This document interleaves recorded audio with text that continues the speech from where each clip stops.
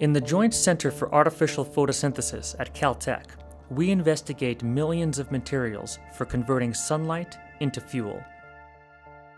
This solar fuels prototype is splitting water to generate hydrogen fuel, and JCAP is building technologies to create a broad range of renewable fuels for powering our society. Our theory colleagues at the Lawrence Berkeley Lab can predict new materials faster than ever before, and we test those predictions with high-throughput material synthesis. In this combinatorial sputter deposition system, we combine multiple elements from the periodic table using a technique that's like atomic spray painting. This creates new materials in a thin film format that can be further optimized using thermal processing, which produces these colorful library plates where each material looks different because it interacts with sunlight in a unique way.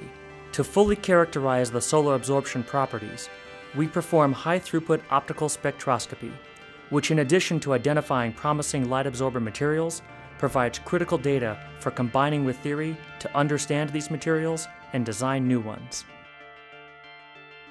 After determining which materials can efficiently absorb sunlight, we investigate their ability to convert that solar energy into chemical reactions that generate fuel. This is photoelectrochemistry, and we invented an instrument that performs these experiments 100 to 1,000 times faster than traditional methods. The photoelectrochemical reaction being measured here is water oxidation, where the hydrogen atoms are extracted from water, a crucial part of fuel generation.